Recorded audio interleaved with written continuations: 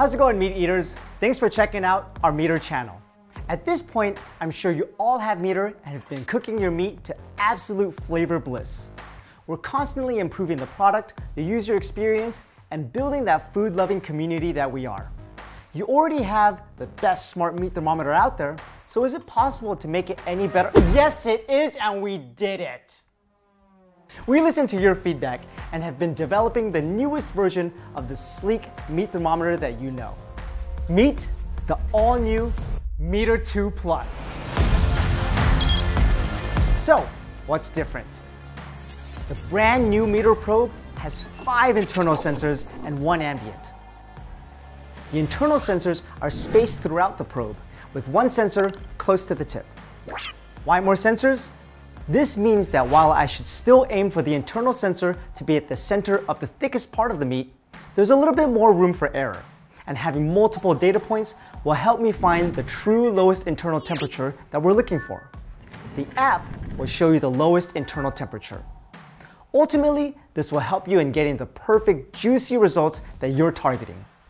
On top of that, we've increased the temperature resolution, so now you'll be able to see it to tenths of degrees, giving you even more on-the-dot readings. And you won't be wondering, is anything happening when you've hit the stall or when you're resting your meat and the rise in temperature has drastically slowed down.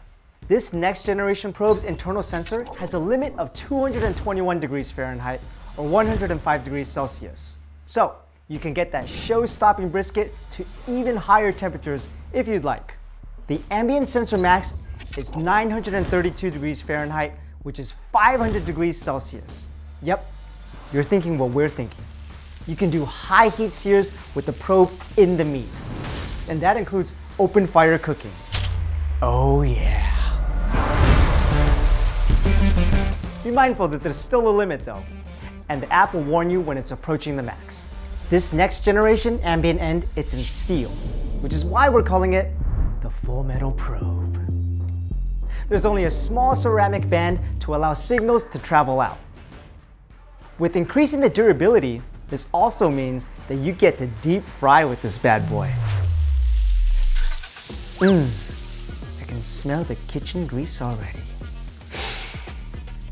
The probe now charges a lot faster. That's because of our super fast charge technology. To get to 50%, it only takes 15 minutes. That's just about the time it takes for me to preheat the grill, season the meat, grab a drink, and queue up my cooking playlist.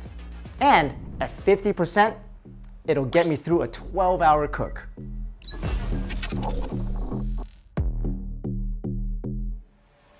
All of these breakthrough upgrades, plus the probe is 30% thinner, so you can use it on smaller cuts of meat. Every product is rigorously tested, so you know you're getting the highest quality thermometer with lab-tested accuracy. They'll each come with a lab certification in your packaging. Kind of like certificates of authenticity, so I know if that autographed photo of Henry Cavill is real or not. It is. The charger also went through an elegant design upgrade. The new metal band is designed to help prevent water from entering the charger and provide smoother usability when you put the probe back in. In terms of Bluetooth range, we're using the latest and greatest in Bluetooth technology, giving you even more freedom from your grill. If you want to get onto Wi-Fi and the cloud, you'll still be able to. Make sure to watch our MeterLink and Cloud Prono video to learn more. Stuff that hasn't changed. It's still charged by 1 AAA battery, but with our updates, energy efficiency is upgraded and the battery lasts twice as long as it used to. The charger still has nifty magnets on the back, so you can stick it to your fridge, your oven, your grill.